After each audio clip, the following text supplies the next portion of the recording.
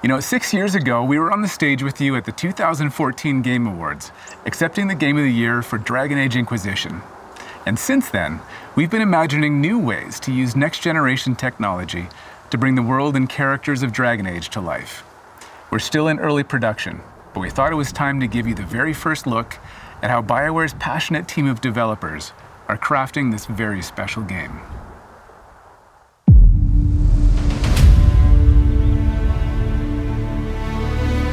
I've been at BioWare for a really long time, so I've got to see it grow up and turn from a company of 35 people to a company of more than 300 people.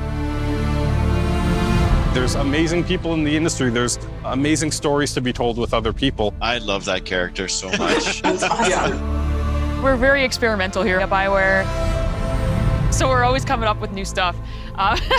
We're always trying to improve, innovate, and bring new characters to life for our players and fans to enjoy.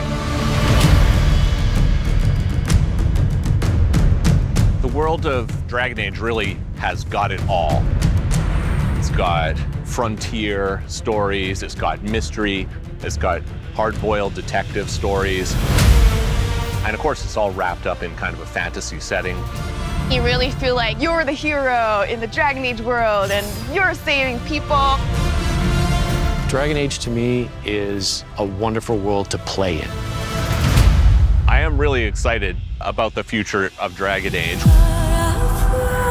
This is an original world, original flora, original wildlife, original architecture. That makes it fun to explore and discover. In the next Dragon Age, you get an opportunity to see new things, new places, and interact with people who lived and grew up in these spaces as well. For the game we're working on now, we want to tell a story. What happens when you don't have power? What happens when the people in charge aren't willing to address the issues?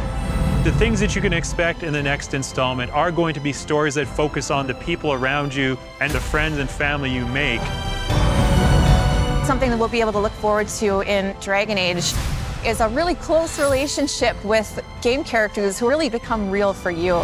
We want characters to either be loved or hated. One of the best examples of that is Solus. Half the community wants to kill him, half the people want to marry him, and another part want to do both. They call me the Dread Wolf. What will they call you when this is over?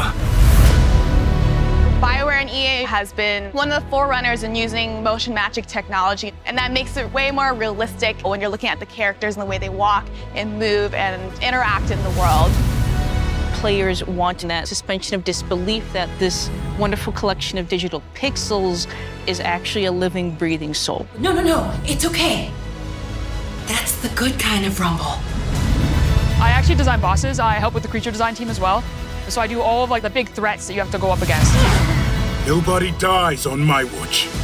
For the Wardens! Choice is a big part of what Dragon Age is as a franchise. The decisions you make can affect change in the world. Decision-making can mean that a party member lives or a party member dies. And it means owning your outcome and reactivity to the choices that you do make. I just love the possibilities that Dragon Age offers us, and I'm excited to explore a lot more of them. To me, that potential is what gets you up in the morning. It's a fantastic opportunity every time.